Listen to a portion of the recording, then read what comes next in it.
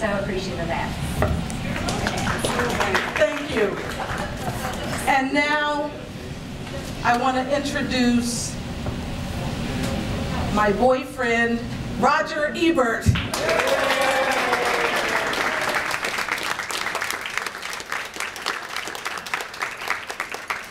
Some of you know the history of Ebertfest. It started as Cyberfest in the year 2001 for the birthday of HAL 9000. And the university invited Roger to come back the next year. I think for Cyberfest, you had a satellite link up to Sir Arthur Clarke in Sri Lanka. And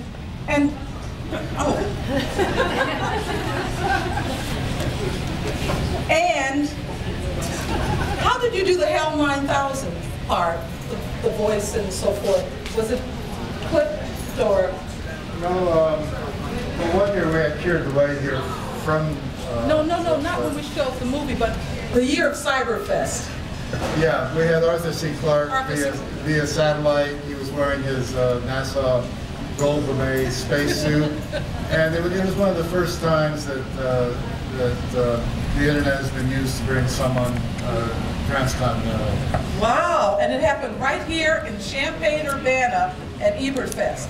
And in the early years, this town is actually,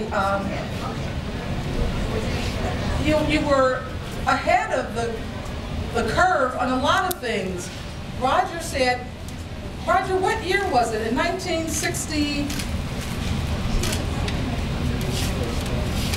Oh, yes, okay. Let me just tell you this, the rest of this story quickly.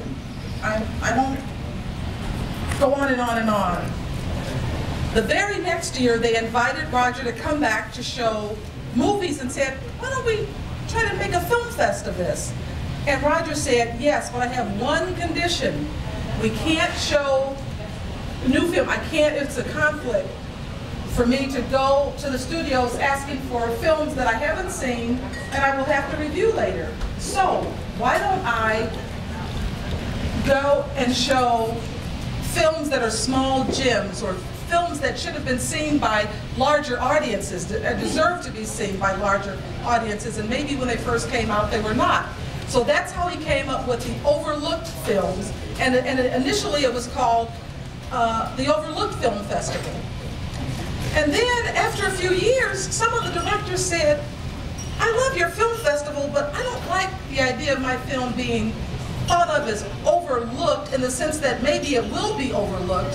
Not that it has been overlooked. You know, maybe just the name, some of the directors were a little kind of iffy about. Although I still like it because the connotation is something that was overlooked, but now Roger, it's now just called Ebertfest. It still has a formal name, but he doesn't have to, he just shows whatever he thinks deserves to be seen. So it could be a genre, yes.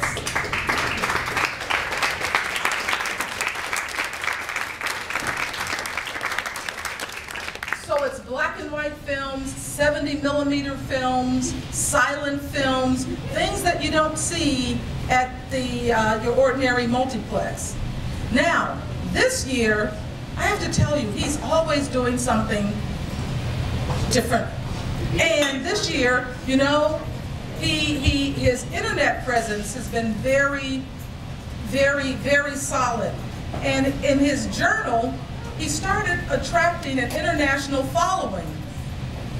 And as it came time for Ebertfest, some of the international correspondents, he started a section on his journal called My Far-Flung Correspondence.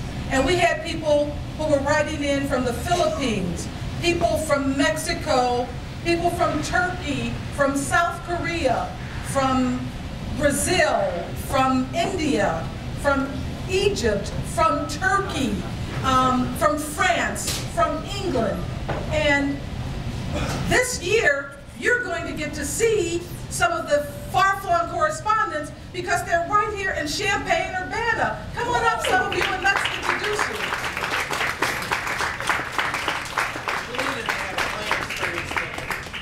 Now, some of them were not able to come. Okay, just in your name? I'm Gerardo Valero. Gerardo Valero. Gerardo Valero. Yo hablo español también. Oh, yes, you do. Sí. Michael Mirasol. Michael Mirasol is from the Philippines. Song Young Cho. Song Young Cho is from South Korea.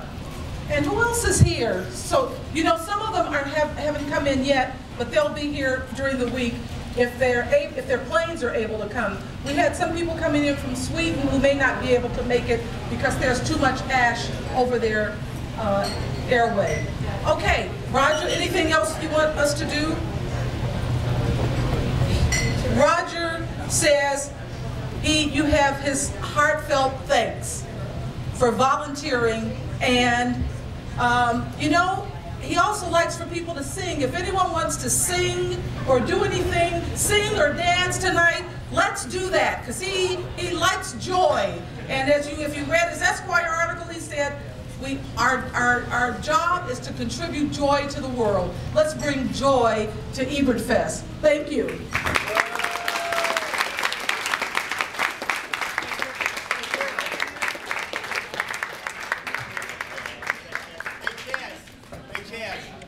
Hey Chaz. Yes, Vincent? I have an idea of someone who can do the singing. You can sing? No, but the guy named Sung Young, he can sing. Okay, Sung Young. No, I can sing. I can't sing. I cannot. Oh, I got it.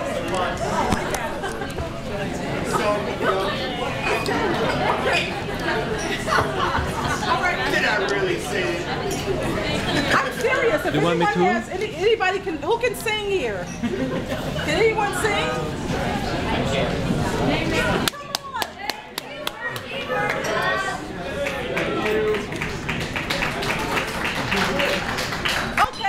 Okay, Roger says, can anyone do the Illinois loyalty song?